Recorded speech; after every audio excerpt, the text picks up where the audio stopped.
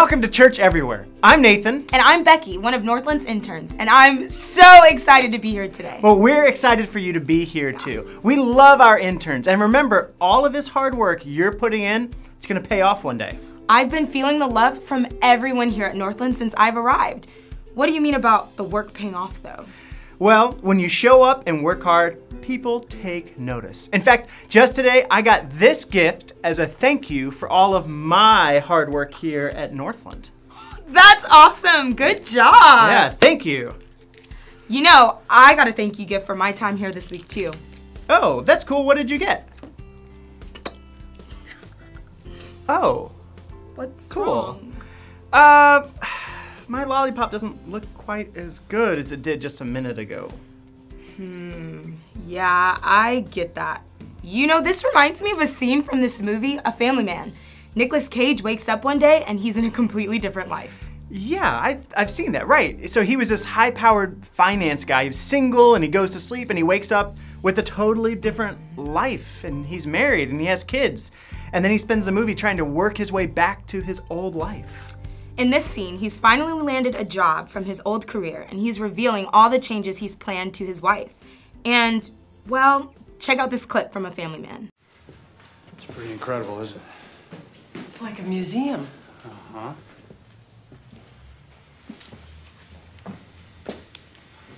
Look around.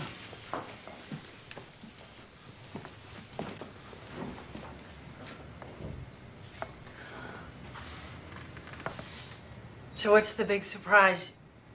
You didn't rent this for the weekend, did you? Think bigger. For the week? This place is a perk, Kate. A perk? Mm-hmm.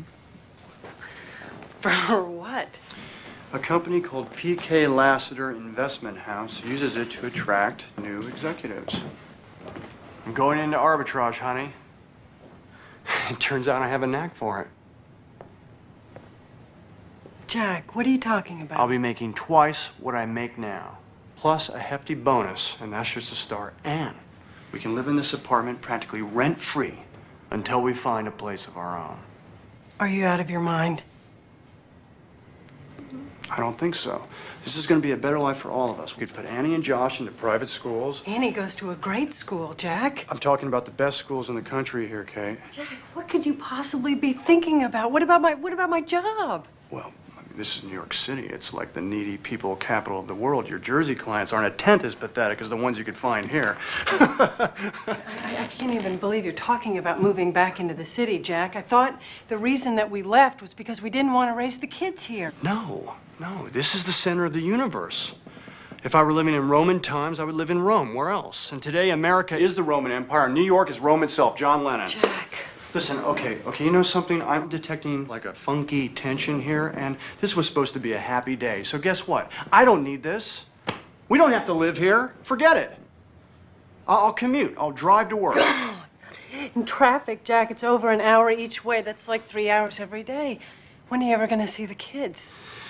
Kate, you're not understanding me. I'm talking about a perfect life, a great life. Everything we pictured when we were young, the whole package. You said so yourself. Life has thrown us a few surprises, so we made sacrifices. Well, guess what? Now I can finally get us back on track. I can do that, Kate. I want to do that. I need to do that as a man, for all of us. Please just think about this for 1 second. No more lousy restaurants. No more clipping coupons. No more shoveling snow. Then get a snowblower, Jack. Don't go get a new career without even telling me about it. And don't take Annie out of a school that she loves, and don't move us out of a house we've become a family in. You're... Don't you see? I'm talking about us finally having a life that other people envy. Oh, Jack. They already do envy us.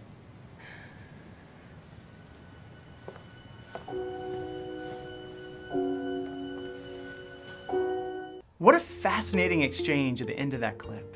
where he says, I'm talking about us finally having a life that other people envy. And she says, they already do envy us. You know, when you get right down to it, envy is never about what you have. Envy is really about what you're missing. And I think it's telling that when Jesus came, he didn't lavish us with the things that the world tells us that we should envy. And envy is such a deception because it tells us we'll finally be happy if we have the stuff that's in someone else's life. So then we run around trying to earn stuff that doesn't actually matter. And we never find contentment in those things because it seems like someone else always has more. But isn't God amazing? He saw all this happening and he knew we needed to be rescued. He knew we needed divine intervention so that we could be freed from envy and jealousy because those lead to destruction. It's no coincidence either that God's grace would be the very thing that releases us from envy. Because as long as we think of the things in our lives as things we've earned, of course we're going to slide into the habit of measuring ourselves against everyone else around us. And the irony to envy is that you have to ignore God when you're living a life of envy because no one can measure up to him. So, if we're freed from a life fueled by envy, what are we freed to? We're free to live a life of love, fueled by the grace of God. That means we can experience love and peace and joy. In fact, we can experience all sorts of amazing things in life when we're free from envy. And we can share those things too, instead of being people who just have to envy to share. We can freely give ourselves away without worrying someone else will become greater, because we know it's God's grace that sustains us. Think about this. We're the church everywhere. And that means that in the midst of a world full of envy, a world of taking, that instead we can be the people content with God's provisions for us, and we can be the people of giving. And what a difference that can make. We saw the difference Jesus made to people when he looked at how he could give himself away to meet their needs. That's how he saved each of us. So go be the church everywhere. Live that life of love. Give yourself away, just like Jesus did for each of us. Remember, you're not just watching online. You're the Everywhere Church, and you're not in this alone. If you need help with finding freedom from a life of envy or in how to give yourself away, email us. Connect with us if you need support, and we'll see you again soon for another episode.